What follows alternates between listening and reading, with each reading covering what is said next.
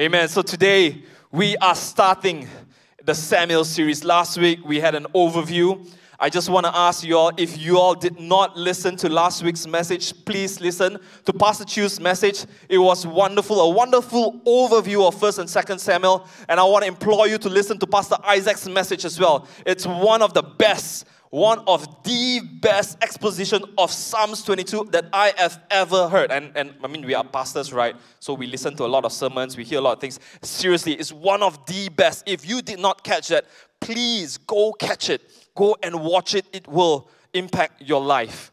All right, today I'm going to go through 1 Samuel chapter 16 and 17.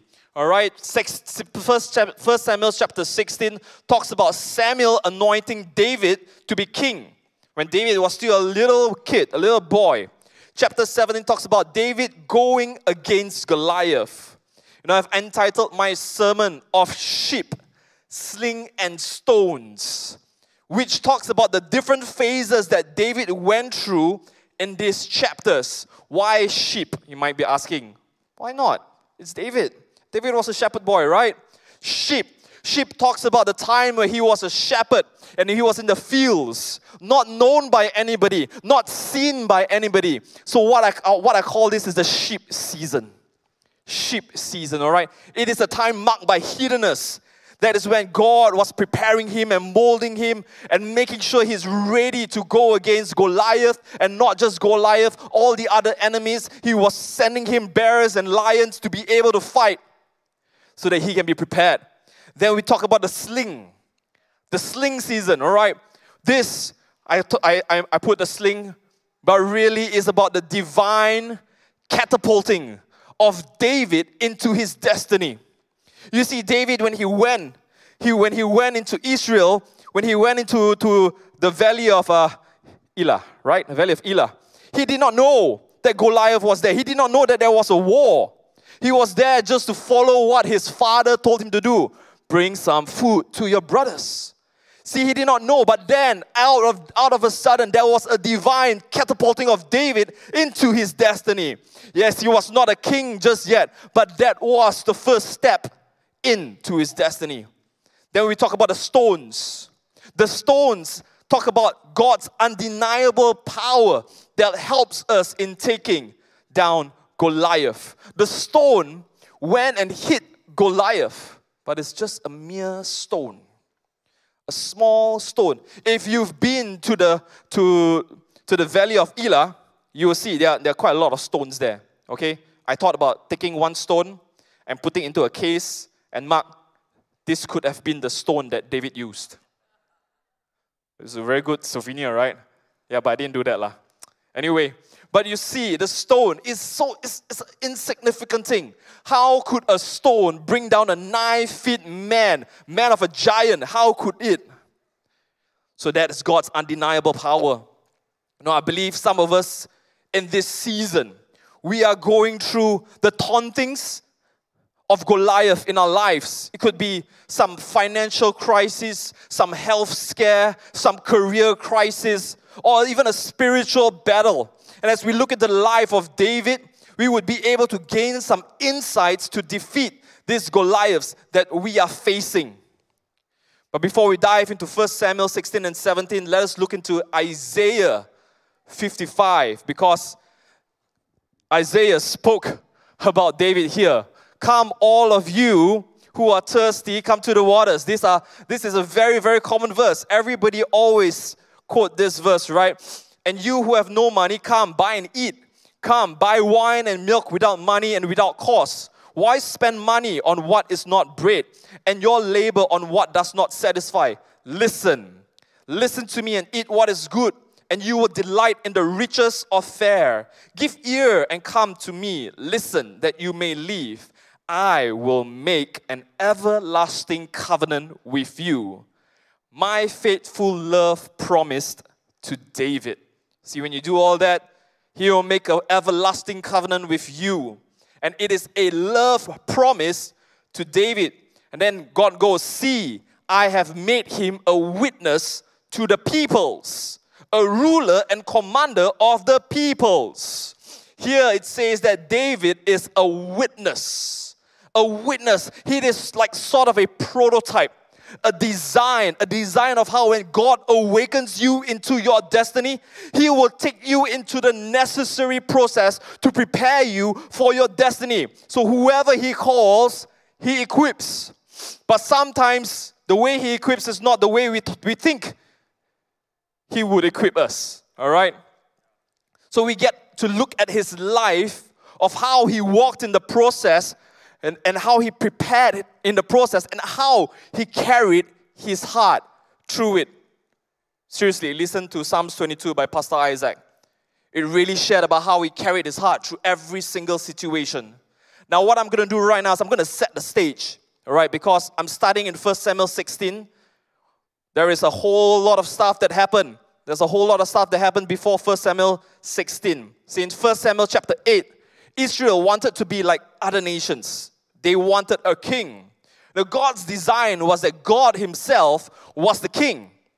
But Israel wanted to be like other nations and to have their own king. So God tells Samuel, all right, go get them a king.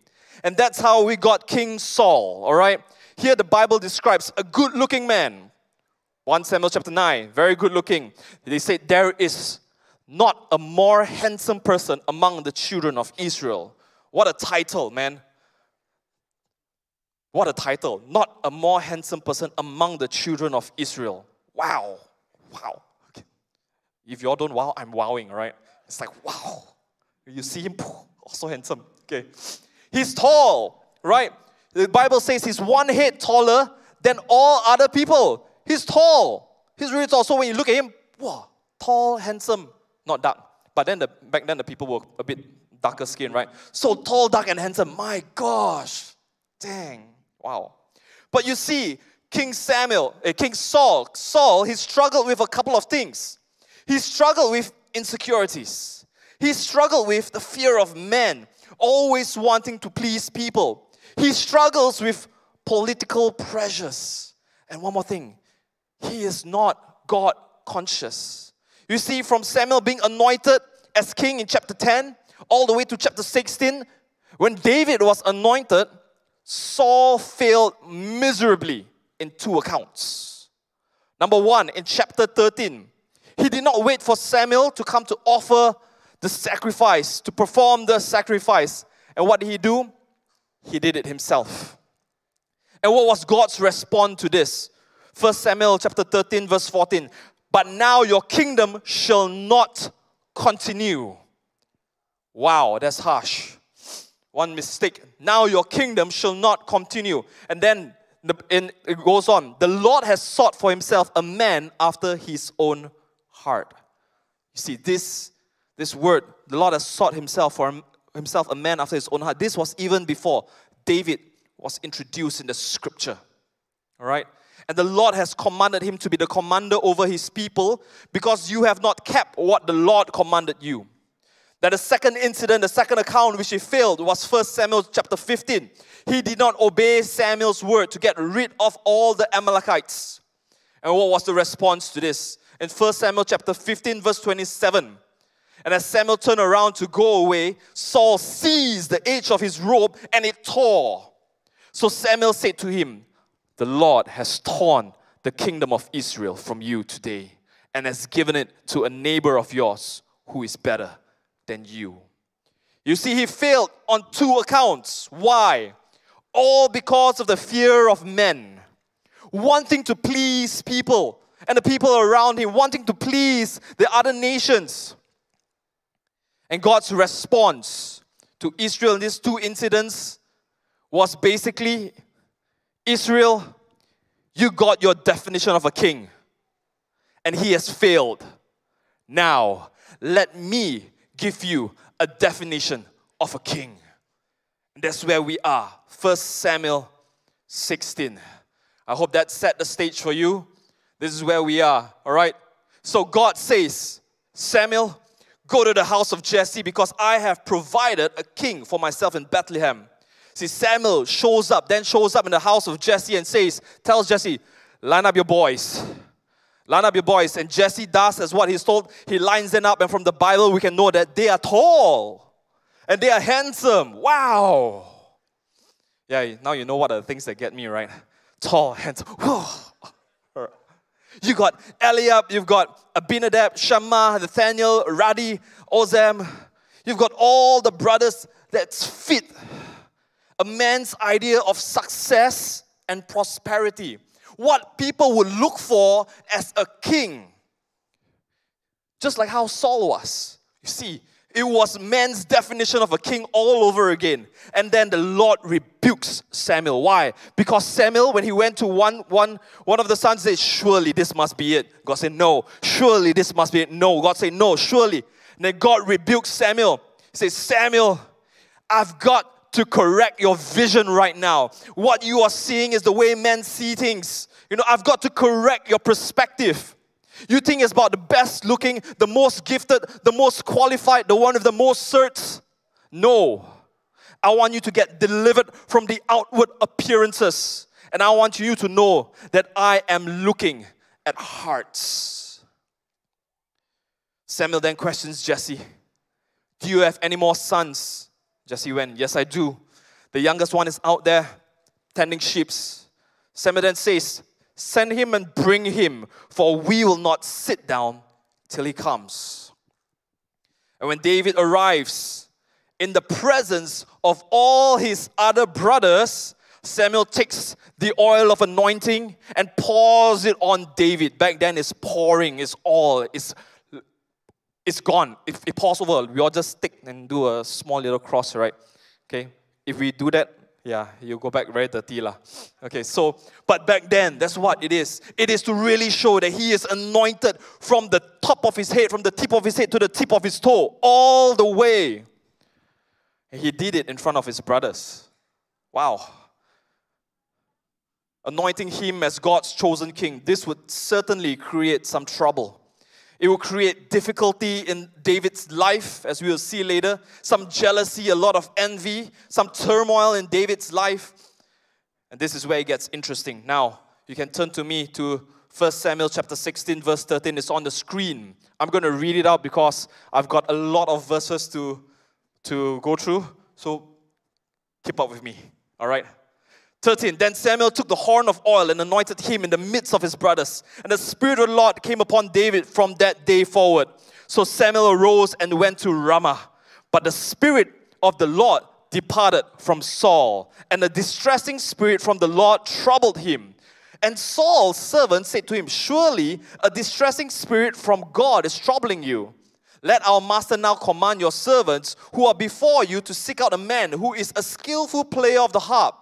And it shall be that he will play it with his hand when the distressing spirit from God is upon you, and you shall be well. Out of the blue, out of a sudden, when over here Samuel anoints David, bam, the Spirit of the Lord comes upon him. Then over here King Saul's, bam, the Spirit of the Lord lifts from him, and a distressing spirit comes upon him. Then the servant over here, Master, I have an idea. And that idea is, let's get you someone that plays the harp really well. Let's get you a skillful harp player. And then when he plays the harp, the distressing spirit will leave. And Saul agrees. That's a pretty good idea. Let's do that. Let's do that. Here, you see, it gives insight into what David was doing in the sheep season. The hidden years. So I call this the sheep season of his life. And I'm going to dwell here for quite a bit in this sheep season. The sheep season in David's life is a season of hiddenness. A time when nobody could really see David. A time when he was insignificant. Before David was anointed, and even after David was anointed by Samuel, David was tending to his father's sheep. He got anointed and he went back to tend to his father's sheep. But in this time of hiddenness, he wasn't just tending sheep. He was spending time with the Lord. He was writing the Psalms. He was writing and worshiping God. He was cultivating a culture of intimacy with God. And more than that, he was cultivating a gift. He was cultivating his worship. A skillful harp player. He was playing and practicing on the harp and becoming excellent with his gifting, not knowing that it would be the gifting that would open a door into the next season of his life. Follow me now, 1 Samuel 16 verse 17. So Saul said to his servant, provide me now a man who can play well and bring him to me. Then one of the servants answered and said, look, I have seen a son of Jesse, the Bethlehemite, who is skillful in playing, a mighty man of valor, a man of war, prudent in speech, and a handsome person. Wow. And the Lord is with him. Therefore Saul sent messengers to Jesse and said, send me your son David, who is with the sheep. And Jesse took a donkey loaded with bread and a skin of wine and a young goat and sent them by his son David to Saul. So David came to Saul and stood before him, and he loved him greatly, and he became his armor bearer. Then Saul sent to Jesse, saying, please let David stand before me, for he has found favor in my sight. And so it was, whenever the Spirit from God was upon Saul, that David would take a harp and play it with his hand. Then Saul would become refreshed and well, and the distressing spirit would depart from him. You see, verse 18 tells us what David was doing in his sheep season, in the hiddenness. He was playing his harp. He was cultivating a gift. And not just that, he was playing it skillfully. Because in this hiddenness, he was cultivating and growing this gift, which he used it to offer worship to God. See, in verse 18, it also said that the servant said, the Lord is with him. How did others know that the Lord is with him? That means whenever people would pass by their farm, their orchard, their place in Bethlehem, people will probably see David worshiping God, playing on his harp, singing songs to him, praying to God. And then they will hear or they will feel that the Lord is upon him. And the word will spread to the servants. That's how the servant would knew. So in the hiddenness, when nobody was watching, David was cultivating a gift. He was growing a gift and then offering the gift back to God. You see, he wasn't waiting for a door to open before starting to grow the gift. A lot of us here, we wait. Oh, I'm going to wait for this ministry to open up. I'm going to join and then I'm going to start cultivating a gift. No, that's not what David did. David said, I'm not going to wait for any ministry to open up. No, I'm going to cultivate my gifts right now in the hiddenness with the sheep. The sheep will sing with me. Bear will sing with me. Yes, I'm going to sing together with the sheep. Because you know why? There's a famous saying that says, the shepherd smells like sheep. God was doing that. He was teaching him, preparing him. So in that time, he was worshiping, cultivating his gift before any door opened. And without an expectation of doors to open. See, in the hiddenness, he was already learning to minister to God, not knowing that one day this particular gift, playing the harp skillfully, would open a door into his next season. See, there are many here right now who are in the sheep season. Many of us here, you are hidden right now. You might not be serving in any ministry right now. You might not have a platform or a public ministry right now. But God is cultivating the gift right now within you. He's growing that gift, that one day this gift will open a door to your next season. One day this gift will open up and hey, bam, Servolution weekend. Oh, you saw where am I getting to? This weekend is the last Servolution weekend. Do sign up so that your gifts can be good. Your gifts can be used by the Lord. So do sign up. Worship is recruiting. Media is recruiting. And Connect is recruiting. You've got gifts. It's time to get out of the hiddenness. Amen. Amen. And especially now that we are talking about David.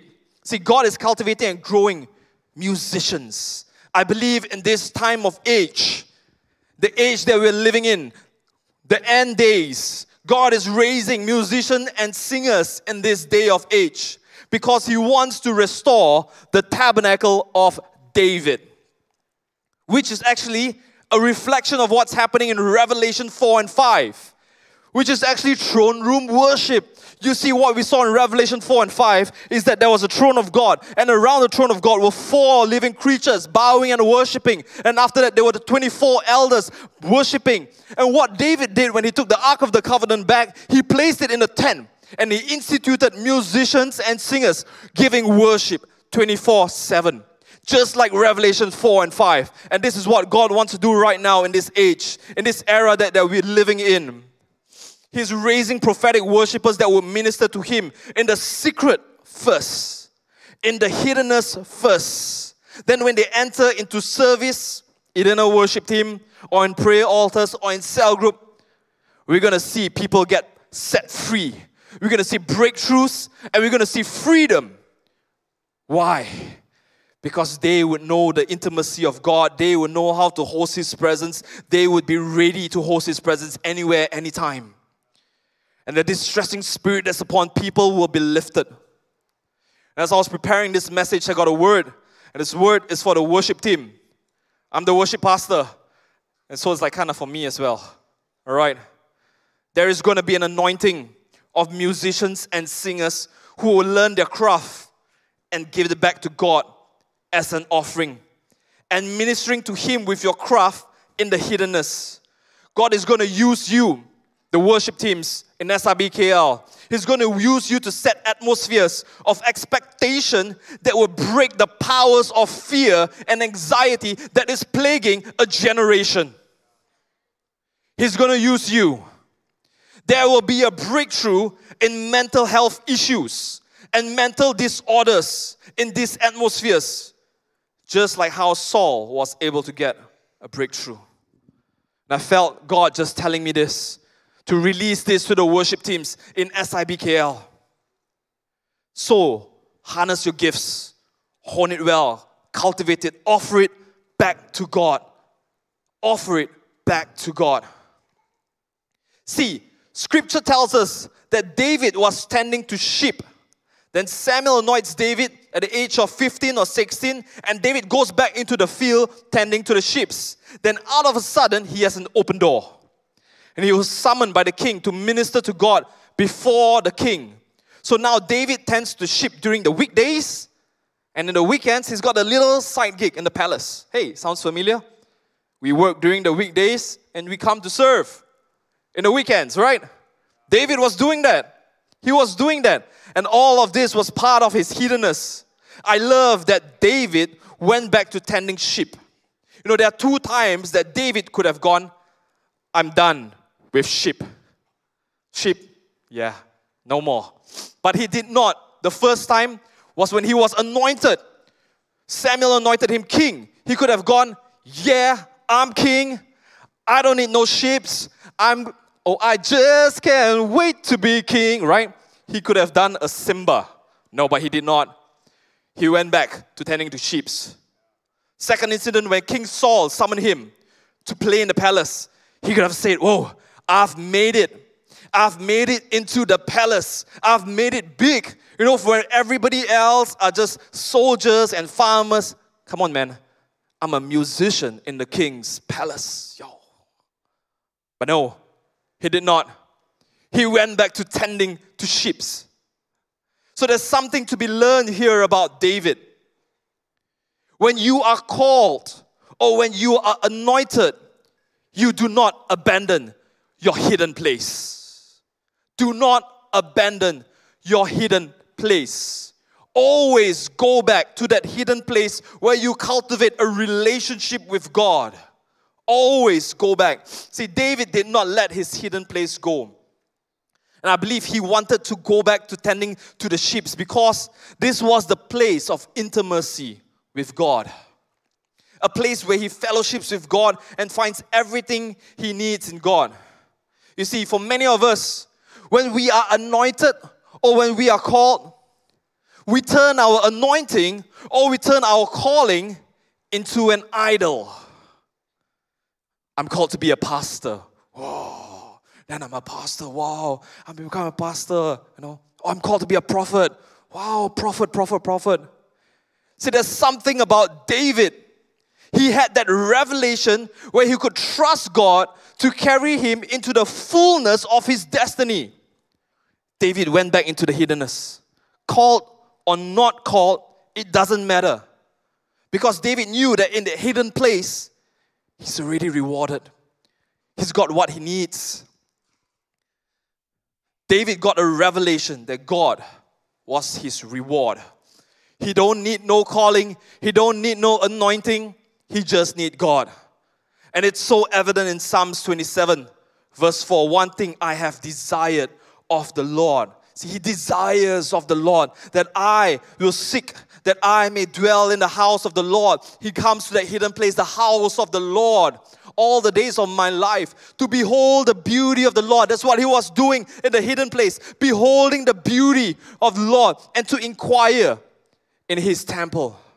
See, the reward in that hidden place was beholding the beauty of God every day, desiring him, and God looking down upon him and shining his face down upon him. That's the best reward any of us could get. Calling or not, anointing or not. Many of us, when we are anointed or when we are called, we want to enter into the destiny now, instantly, right? Not understanding that there is a time of preparation and a process before we enter into that destiny. So before we enter the destiny, we need to go into the hiddenness, the mundaneness. Nothing sexy about it, Not Instagram-worthy kind of stuff, the boring stuff that nobody sees. See, why does God not fulfill a calling straight away when he awakens it in someone? See, he didn't make David king right away after anointing him. No, he gave Joseph a dream, Gave Joseph a dream where all his brothers are bowing down to him and that he's going to be awesome and mighty.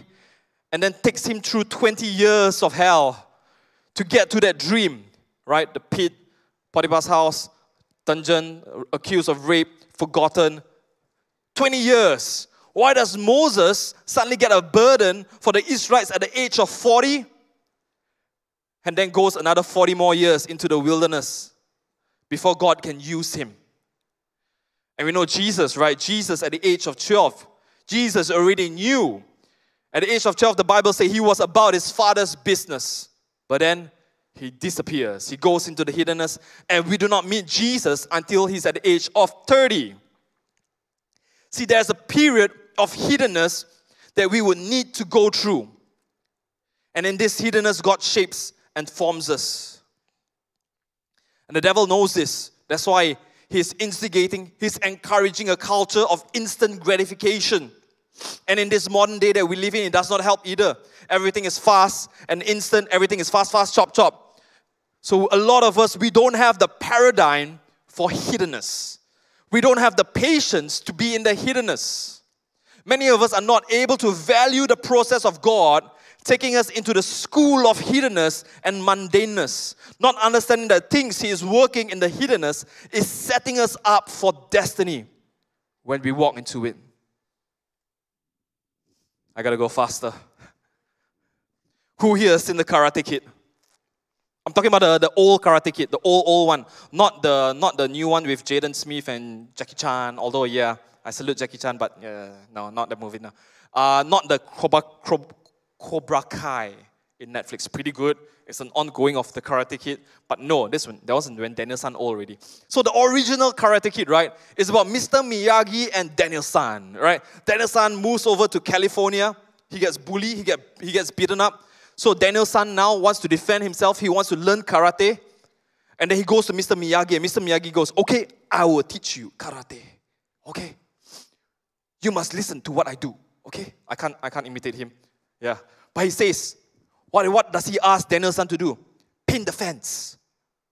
Up, down, up, down. Then what do you ask him to do? Wash the car. Wax on. Wax off. Then there was one more. Stain the deck. Oh, stain the deck. Oh, stain the deck. And Daniel San does all of this And after a while, he gets super angry and super mad, and he confronts Mr. Miyagi, saying, "What are you doing? You're just asking me to do all your house chores and do all your house nicely, right?" And Mr. Miyagi goes, "Daniel-san, paint the fence." Then what happens? Daniel-san opens his eyes, and then Mr. Miyagi keeps on going. "Now, wax on." Oh, wow. Wax off, gives a kick. What's that? "Stain the deck." Wow. Guess what? He was doing karate. Karate. By the way, I'm karate as well now. Yeah, but I failed in a lot of things. They whacked me up really bad. My glasses broke 3 times. Yeah. Anyway, what Daniel-san did not know, that in the mundaneness, in the boring stuff that he was doing, he was actually learning karate. Karate. Daniel-san did not see the connection of the preparation to the destiny. God is doing that with all of us. He's saying to some of you, you're going to be a pastor. You're going to be a prophet. Now, go be a waiter. Go serve and bless. You're going to influence the nations and impact generations. Now, go do some accounting.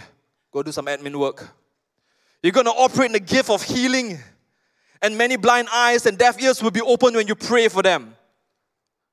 Go and drive a Grab car. And we listen. Some of us, we listen and we do. We will go. But there will come a point where we will say, "God, this is crazy. This is crazy. I don't see it. I don't see the connect. I'm supposed to be a prophet of some kind, but here I am driving a Grab car. What is this?" No, but God will say, "Keep doing it. Mr. Miyagi, Daniel-san, paint the fence. Keep doing. Don't give up. Don't give up. Keep doing it." You know why? Because when we keep doing it, and when we don't see that connection, but we know it is of God, we start to give up our own desires. We start to give up our own ambition, our own will. We start to give up our own idolization of our calling. And then we begin to say, "Keep doing." God will say, "Keep doing," and you'll say, "Yes, I will give up my will and I will trust you." And every time you do that, something shifts. Every time you say, "I give you, I surrender," something shifts. And then 5 to 10 years later, you're not in a place where you're in a place now that you don't have to engineer for things to happen. You don't have to rub shoulders, get the right connection. You don't have to go to special conferences. You don't have to go and meet people when they come and show some fancy a bit, so that you will connect to them and they elevate your status. No. God will open the door for you in that mundaneness of things. You move from a place of trying to make something happen to a place where I surrender. Calling or not, God, you are my reward. And whatever you have for me, no man can stop it. You see, my heart's desire is to see a whole generation getting this. This is what separates David from everybody else. When it's anointing time for David, what does David do? I surrender. When you have an audience with the king, David goes, "Lord, I surrender." When he gets the promotion, it's promotion time. I surrender. The promotion is not my reward. You are my reward.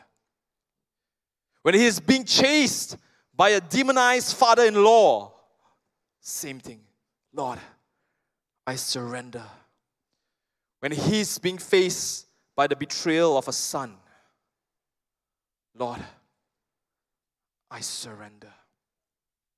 My heart's desire is for a generation that longs for the hiddenness, where we would surrender to Him daily and die to ourselves daily, that we will start to see that He is our reward, that He is all that we need, calling or not, anointing or not. And in this hiddenness, He'll begin to forge our giftings, and He'll begin to build intimacy with us. See, the things that you find boring will set the stage for an open door to your destiny one day. Wow, I'm really out of time. I'm going to just breeze through this right now. The sling season. The sling season is when there is a divine catapulting into your destiny, where God is going to open divine doors for you in the middle of the mundaneness. You see, when David met Goliath, he wasn't looking to pick a fight. No. He wasn't looking to jump into any battle. No. What he was doing, he was just listening to his father. He was being obedient to the father's orders. It's just another mundane day. It's just another boring day doing more chores. Serving his father, serving his brothers, and some of the brothers do not like him, as you will see. I think I won't be reading the verses anymore, but you know the story. You know the story. David goes, he takes food for his brothers, he goes to the valley of Elah, and then over there, out of the sudden, a Philistine came forward every morning and every evening, and he took his stand. This dude walked down in the morning and started defying the armies of Israel. He started taunting the Israelites, trash-talking the Israelites, trash-talking the God of Israel, challenging them to send someone to fight. What was he doing? He was working fear into the Israelite camp. And some of you are in that season right now where fear is creeping into your hearts. You are being taunted by a Goliath in this season. And he is saying, you're useless. You'll amount to nothing. Hey, you've got cancer, if you've got a deadly disease, you're not going to live, you're going to die. You're in a financial crisis, you're going to be broke. And you know what? Your family will start to leave you. Your kids will leave you. You know, just a couple of months ago, there was a man that called up church office. You know, he was in debt, really, really in debt. He lost his job, and he called up because he was about to end his life. He called up, and I was the only pastor in the office back then, at that time, so I took it up. I talked to him, I prayed with him, I told him to look to God. And for the next few days, on a daily basis, we talked. And I connected him with someone to be able to help him manage his debt. He started coming to church. You see, he found his hidden place. He connected back to God. He found his hidden place. He came to church. He got our pastors to pray for him. He got our elders to pray for him. And right now, he's not fully out of debt just yet, but he's in church. He's got a stable, good job, and he's starting to pay off his debts right now. He's beginning to see that Goliath would not stand. He's beginning to get a revelation of God right now. And this is what we need, that revelation that David had. You see, David had no idea that his destiny was going to change that afternoon. He had no idea that his Instagram account is going to jump up to 1 million subscribers. And all he was doing was just obeying Dad. Nothing more to it. No fresh anointing that day. No sense that, wow, today is the day. No, none whatsoever. But it was God's appointed timing when he came. And that Philistine came out and taunted him. You see, the sling season is God's sovereign timing. What was just another day of mundane tasks turned into the perfect moment when David visits his brothers on the battlefield. And out came that giant. See, God's timing. It's all about God's timing. You see, when the Israelites saw the man, they saw. It was the eyes that saw. And they retreated because of fear. David started advancing because of faith. More than seeing, he heard what Goliath was saying. He heard Goliath taunting the Israelites. See, David was walking in a realm of faith and not by sight. See, when the Israelites heard Goliath, they were filled with fear. When David heard Goliath, he was filled with faith. Something awoken within him. And this is where it gets interesting. This is where it gets interesting. David goes up and say, who is this uncircumcised Philistine? Everybody say uncircumcised. I just made it awkward. Why did David say that? So weird. So weird, right? It's so weird. You know why? Because David got a revelation. A revelation that can only come in the hiddenness. And that revelation is that he is uncircumcised. What does that mean? He is not in covenant with God. We are in covenant with God. Who is he to taunt the God of Israel? Who is he to taunt the people of Israel? We are the covenant people. God has made a covenant with Abraham, and circumcision is the outward sign of that covenant. And he knew. And this could only come in that hiddenness. So David draws that revelation. You see, our friend that I told you about, the one that was about to take his life, he started to see this. He got this revelation that he is of God. And when he is of God, God is on his side. No Goliath can take him down. And he is on his way right now. He is on his way right now to success, to getting free. See, David's faith is beginning to awaken and build up. But then, you see, the older brother started to come. And the older brother started to say to him, what did he say? Why have you come down here?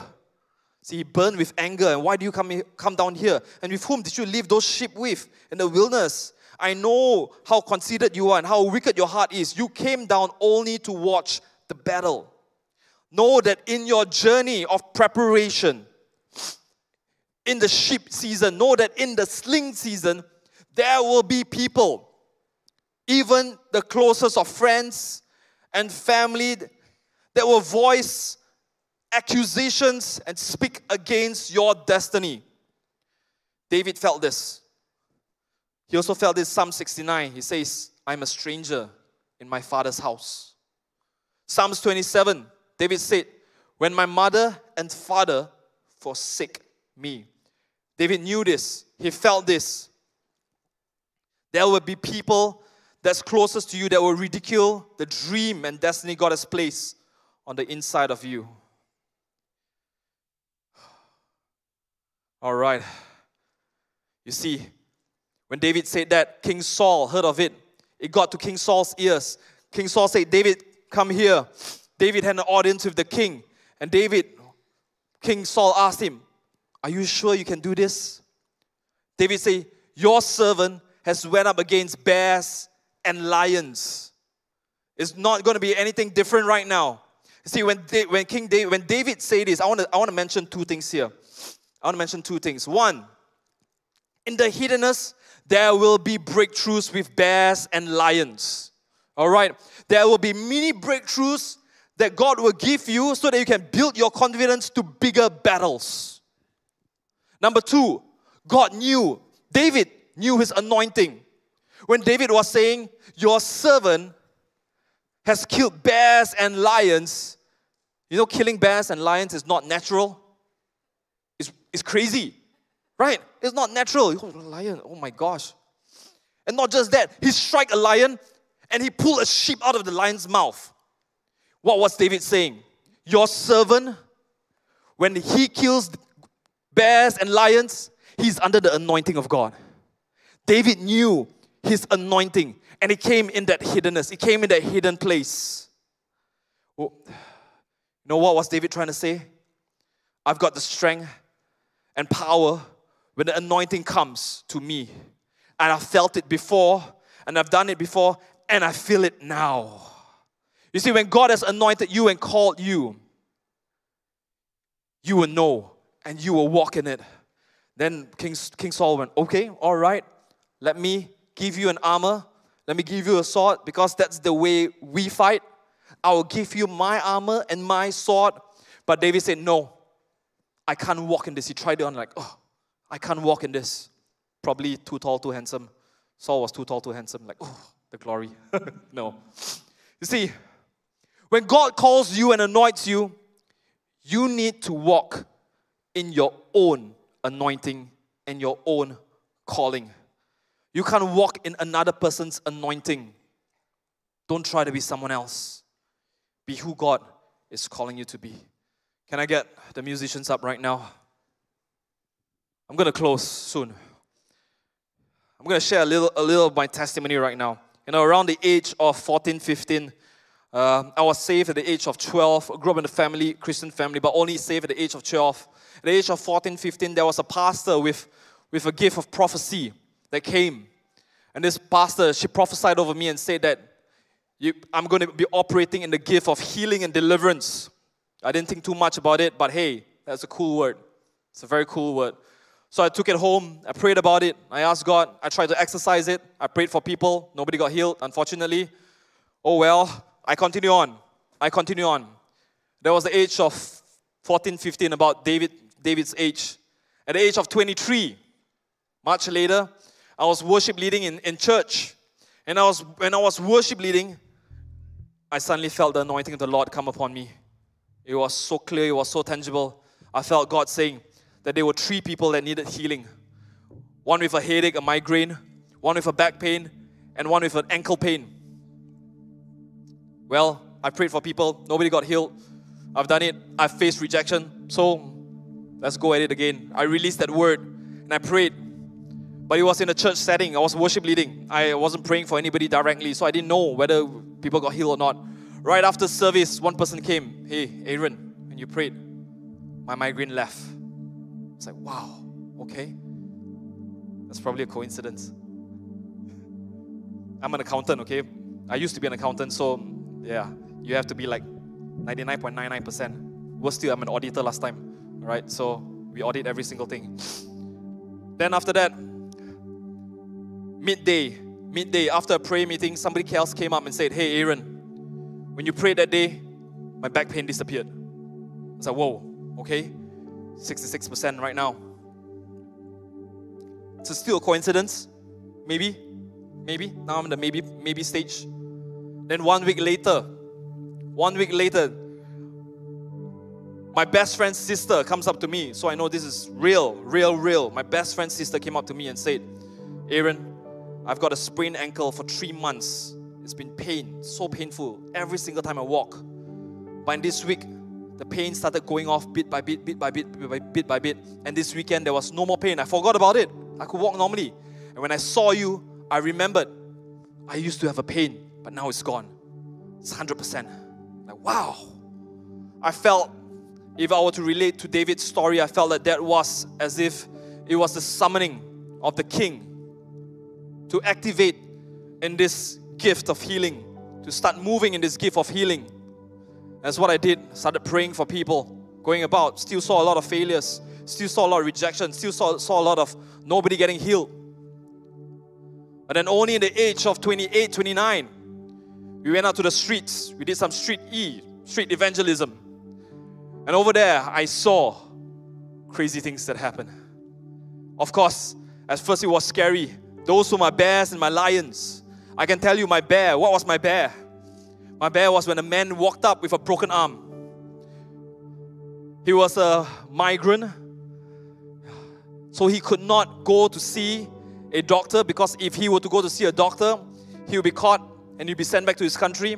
But he had a broken arm and it was swelling. And I went, oh my goodness, God, you better show up. But I saw when I prayed, when we as a team, we prayed for him, the swelling went down, bit by bit. That was my bear. I'm glad that I conquered it. Then I had a lion that came. What was that lion? The lion was a man with crutches. This man had 1 foot shorter than the other feet. He's Angmo, right? I was assigned to the train station. When you assign to a train station, you say, oh, cannot already one. Everybody is always rushing to go somewhere or rushing to, go somewhere. Go get on a train or get out of train, go somewhere. I was like, cannot. But when I saw the man with crutches, I felt what David felt. You see, when people saw crutches, normal people, they see crutches and they want to pray, they might feel fear. But suddenly within me, faith arose, because I had slayed a bear. Now came a lion, right? So I went to him and I said, "Sir, can I pray for you? We've been praying for people. We've been seeing some measure of healing. Would you like to be prayed for?" He said, "Yes, sure, why not?" We sat him down. We measured. It was 1 inch shorter. 1 foot was 1 inch shorter than the other. We began to pray. We said the first prayer, close our eyes, say the first prayer, open our eyes. Look at the feet. It's still the same. Still the same. But I asked him, "Sir, do you feel anything?" He said, "I felt a tingling sensation." All right, we're on to something right now. I said, "Sir, I'm going to pray for you some more." Then I closed my eyes and I prayed again. "Lord, grow his leg." I opened my eyes and we measured. It was now 1/2 inch shorter. And then your mind plays tricks on you, right? Like maybe it was already 1/2 inch shorter. Maybe you measured wrongly. Maybe he sat wrongly that his leg go back up. You know, when you sit sometimes like that. So this time I said, "I'm going to open my eyes. I'm going to open my eyes." And I'll open my eyes. And I did. And all I said was, "God, grow his legs. In Jesus' name, grow his legs." And I saw bit by bit, it grew and it lined up. The fella jumped up. He ran around asking friends, "Are my knees aligned?" And he walked away without crutches.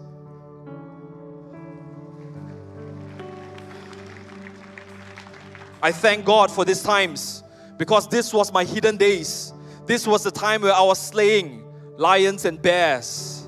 And I was telling these stories to a pastor friend of mine in Penang. And he invited me to go and to share a testimony in his church. It was just a short 5-minute testimony. When we went up there and shared the testimony, that 5-minute testimony turned into something unexpected. There was a sling season in my life. What was meant to be a short testimony sharing in a service turned to be a full-out healing service where we prayed for people. Don't take my word for this. Pastor Adele was there. Pastor Adele was there. We prayed for people. My wife Lini was there. We prayed for people. And after that happened, you know what they did? They changed their Chinese service, their Hokkien service into a healing service and invited us over as well. And it went to be a full-on healing service. There was a sling season in my life. Why am I sharing this with you? I'm sharing this with you because I want you to know, do not despise the hiddenness. God is calling us into the hiddenness. He is cultivating gifts within us, preparing us so that one day, without us noticing, without us knowing, we will step into that sling season, into that divine appointment, into that divine open door where He will launch us into our destiny. One of the highlights of me walking in this path is tribal gathering last year. In tribal gathering, I prayed for someone who was half paralyzed because of stroke. And when I prayed, this lady stood up and walked. This lady stood up and walked. Let's give God some praise. Really. And this will lead me to my next point and my closing point. It is not me. It is not us. It is God. The stone season. You see, the stone that was thrown to Goliath was just a small stone. Goliath was 9 feet something and he got hit down by a stone.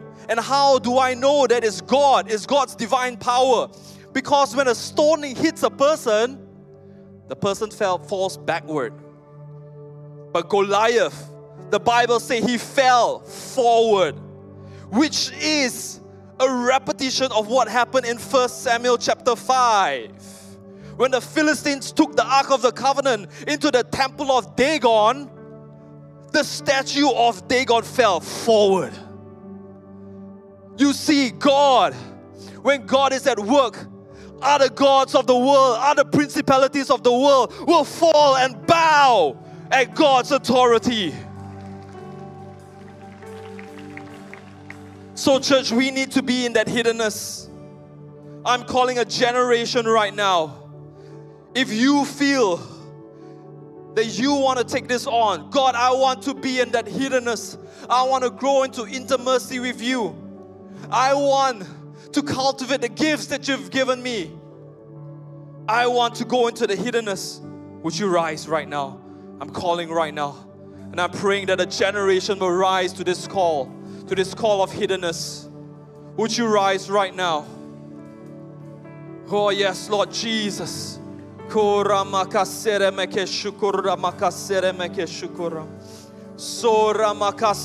Father, we thank you, Lord, for a generation that's answering your call to going into the hiddenness, Lord. We thank you, Lord, that those that are here, Lord, they will be the nameless, the faceless, Lord, that will answer your call and cultivate the gifts that you are giving, Lord, that one day you will propel them.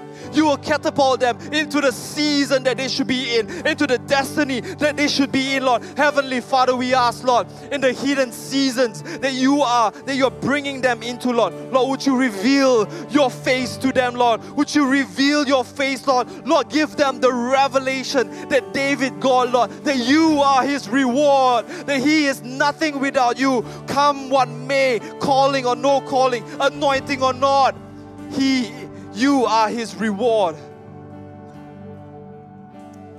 Yes, Lord. Yes, Lord. I'm going to ask the worship team to just sing right now. And I want to do one more call. Who here feels that they're going through a season where Goliath is taunting? You're shaken to the core because of the fear and the anxiety. And you need a fresh vision and a fresh revelation of God. God wants to give you that fresh revelation right now. If you are in that season, I want to invite you to the front right now. There will be pastors and there will be ministers here waiting to pray for you. We'll take this time right now. If you are in that season, come up to the front.